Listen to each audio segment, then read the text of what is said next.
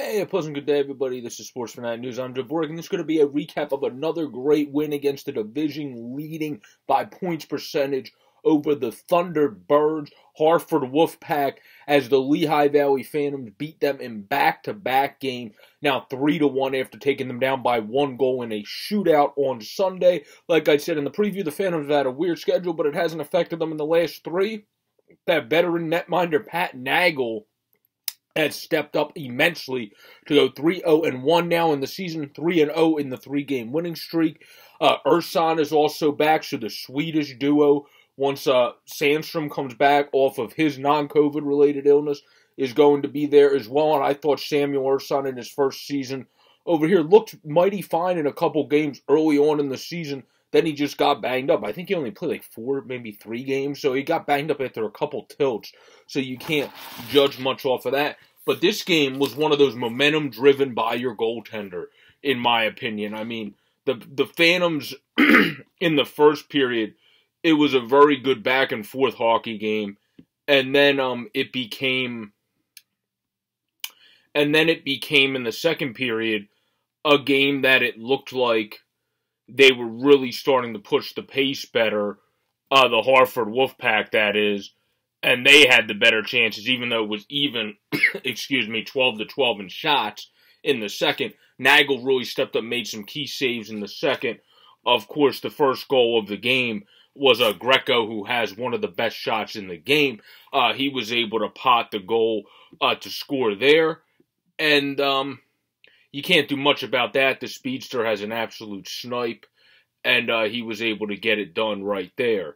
But the Lehigh Valley Phantoms, of course, answered as Cal O'Reilly got it off the boards and was able to send it towards the net as Hayden Hodgson, again, after making a nice play in the neutral zone to lead to Ratcliffe's goal in the last tilt, made a really nice play, crashing towards the net, getting his stick on it, and getting it in the net past one of the better youngsters in net, Adam Huska, right there. So that was very good to see. But on top of going back real quick, the first period is where Nagle really started his momentum-driven to be the first star of the night, in my opinion, to be the guy that drew the momentum. And then in the second, he made some key saves. Hodgson's got a goal. He made some key saves again. 1756 Bunny, after being an absolute dog, absolute warrior tonight, had a block shot, comes back, scores a goal, has a block shot with about 3 minutes left, is banged up again, tries to stay out there.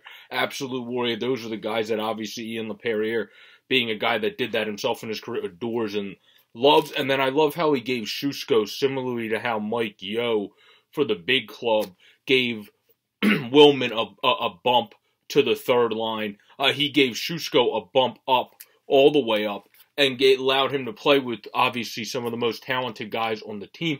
And I think that was wise, that was smart, because Sunday he wasn't as squeaky, but Saturday I thought Shusko played great, and of late he's been a speedster that's looking good. He has a very good underrated shot, like Jamie Bascal's talked about of Nitty Gritty. So I think it was smart to move him up. He responded, getting that lucky, I would say, empty net goal from the backhander from the Phantoms blue line. But you take what you can get, and he was able to get it. And then, of course, Bunny had the very nice wrist shot, and Hodgson had a very nice crashing to the net goal. I thought the third period, this was the best closeout game of the season for the Phantoms. They came out in that third period. They didn't look good on the power play in this game, which has been better of late for the Phantoms. They were 0 for 3. That's the only down part of this game. But I thought in the third period, they came out and absolutely demolished them, 15-4 in shot. Nagle was the bonus player in this game, the big kahuna that really got the momentum going, as he made big saves in the end of the first. Greco scores at the beginning of the second, made some more big saves. Hodgson scores, made many big saves for the rest of the period. Then Bunny scored at the end. That really dampened the spirits, it seemed, of the Hartford Wolfpack, as in the third they got flattened by us. And that was great to see the Lehigh Valley Phantoms come out in conclusion here to be able to just have a great close after having a solid starting period. Not the best middle period. We got the 2 goals, but if you looked at chances, the Hartford Wolfpack had the better high-octane chances.